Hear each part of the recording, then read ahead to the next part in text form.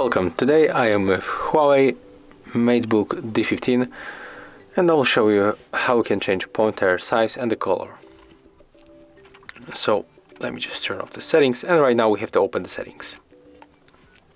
Next we have to go simply for this option, easy of access, and then we have to go for mouse pointer. When you are here, we can resize our pointer like that, and here we can change color of our pointer. So we can set up your favorite. You can also pick a custom pointer color from this screen, for example, like that. So as you can see, that's how we can make it. And if you find this video helpful, remember to leave a like, comment and subscribe.